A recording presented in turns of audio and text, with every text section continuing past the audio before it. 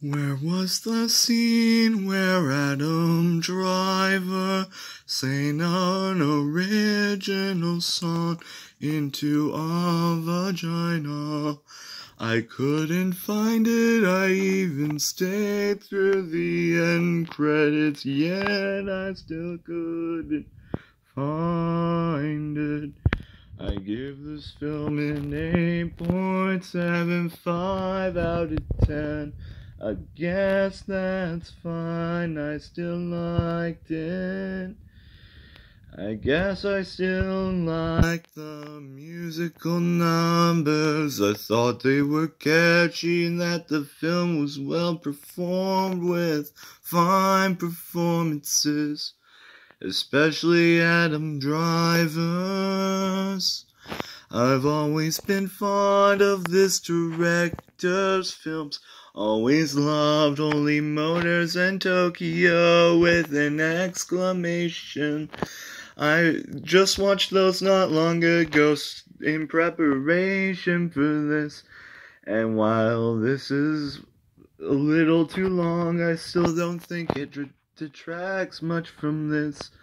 I have to say I love the color scheme and how consistent it is with the director's previous works.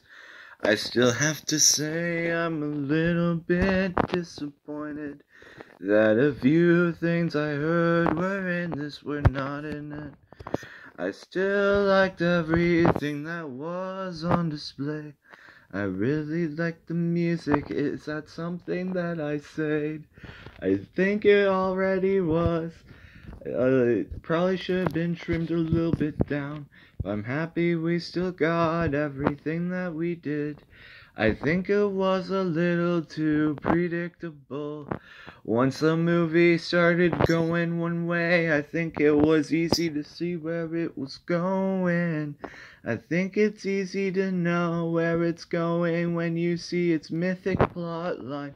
It's a good musical, a good drama, and a good comedy too. It does all these things very successfully, but it's hard to care about the characters when they do a gotcha moment early on and you think you have none of them. It's hard to go into this without going into spoilers, but if you catch the drift, then you catch it too well.